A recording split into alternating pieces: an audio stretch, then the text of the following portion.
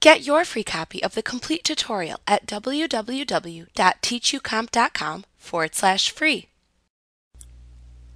You can click the Manage button within the Data Model button group on the Power Pivot tab within the ribbon to open a separate visual instance of the workbook's data model that you can then manage in Excel.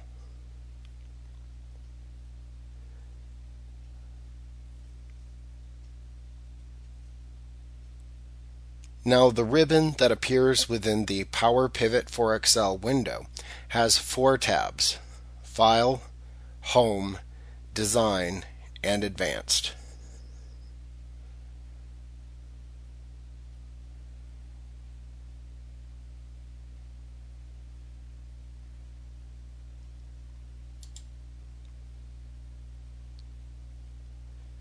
Now, below that is the formula bar within the data model.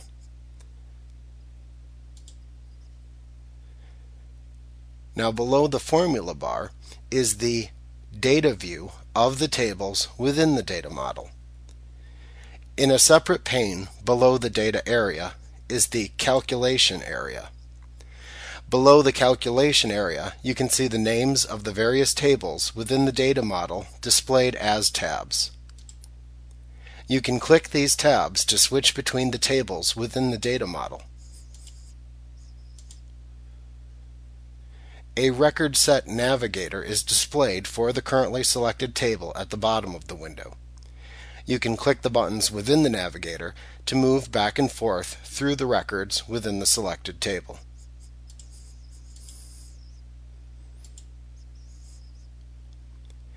In addition to the data view of the data model, you can also view the diagram view of the data model by clicking the Diagram View button that appears within the View button group on the Home tab of the ribbon within the Data Model window.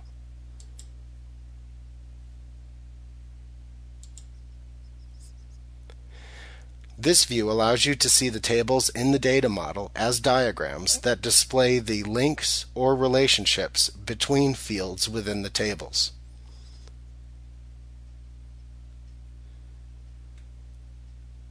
You can also create relationships between tables by simply clicking and dragging a field from one table and then dropping it on the related field within another table. You can also right-click on the relationship lines shown between two fields and then choose the Edit Relationship command to open the Edit Relationship window if needed. You can also right-click on a relationship line and then choose the Delete command from the pop-up menu to delete a selected relationship from the data model.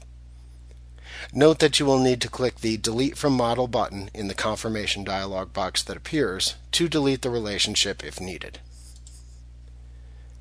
You can click the Data View button within the View button group in the ribbon again to toggle the view back to the data view when you are finished.